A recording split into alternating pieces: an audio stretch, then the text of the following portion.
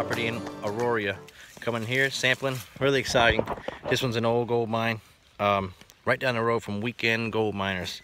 Don't tell anybody.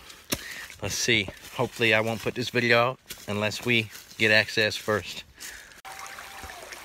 More Auraria gold panning. Sampling for a beautiful property. We got two creeks meet. This is it. Sampled both. Both of them have a ton of fine mercury amalgamated gold coming out of it. Inexperienced panner, or even experienced panners who've never come across mercury, would have no idea the color. They would think there was no gold in their pan. I'll show you in a little bit. Alright, more of the same property here in Auraria. Beautiful day out. We had a close call yesterday. If I go back to that same way, I'm going to show you, we walked by a wasp nest in the ground. My dad got stung once. It's a miracle they didn't continue to chase us and sting us. But something you got to be real careful for. Like, a lot of stuff out here can kill you. It's dangerous. But I know you guys heard me talk about shale bedrock a lot. And that's what I want to show you here. This is Little Tiny Creek. It's coming off of an old mine.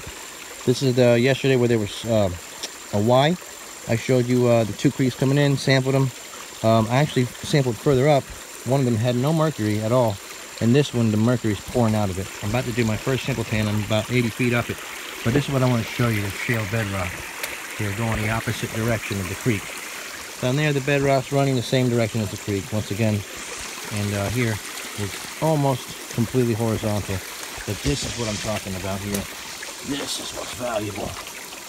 You see this stuff? This is just beautiful. It's a natural sluice box, and look how it's breaking. See this stuff breaking out? And it's got all this material underneath it. That stuff right there is what you want to be panning. This is just, I love this Georgia shale bedrock. There's a lot of different kind of bedrock. People don't know why they're not getting gold, or sometimes it's much better. You get some real smooth stuff, it just doesn't want to catch it. But this stuff, I'd hate to be gold trying to travel through here, I can tell you that.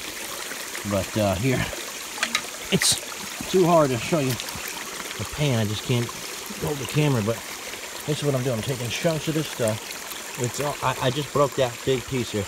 That was a big piece of bedrock sitting across here. I need to take all that stuff off the back, I guess. But I'm taking this. It's all filled with material. Beautiful stuff stuck to it.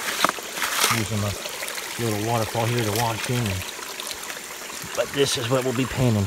I'll try and take a picture of the gold after, or maybe do another video and add it on. Bear with me, but this is what you guys want to be painting up here in Georgia. Just don't come do it over here. All right. Wish me luck. Look at this bedrock. Unbelievable.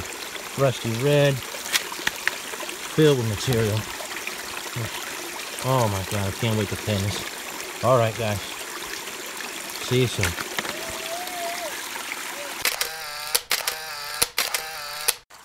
Man, I wish I could show you guys. I just did my best pan. 42 colors. Unbelievable. Tiny, tiny, microscopic. Really fine.